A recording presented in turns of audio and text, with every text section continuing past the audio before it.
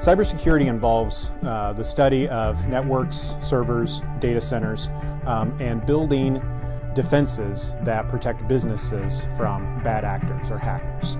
It also includes strategies for mitigating risk such that we can prevent against things like fires, floods, tornadoes, natural disasters from affecting our equipment, which is ultimately our data that our organizations manage, which is probably the most important thing next to its employees.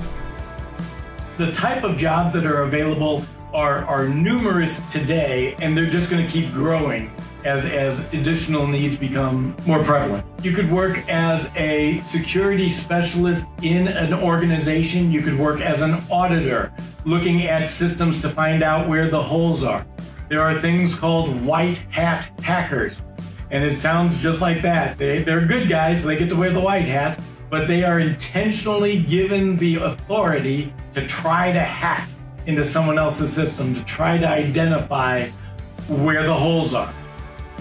We have a multidisciplinary approach to the program.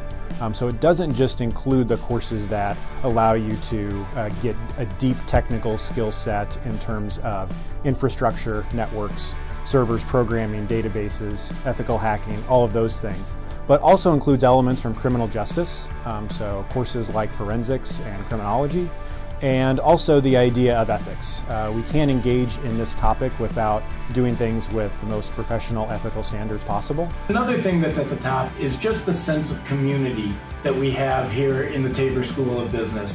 As you walk up and down the halls, and it's mostly pre-COVID, but you get the idea, we would see, people that we've had in classes before.